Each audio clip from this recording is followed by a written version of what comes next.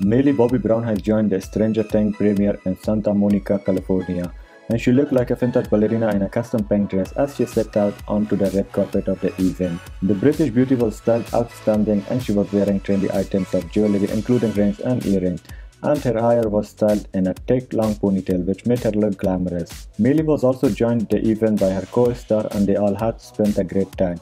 Joining Millie on the carpet was co-star Sadie Singh, who also dazzled in a pink outfit as she teamed a silky pair of trousers with a top. Noah proved to be a gentleman as he helped Millie with her dress on the carpet, and Thea, the teen star of the Netflix, posed up together on the red carpet.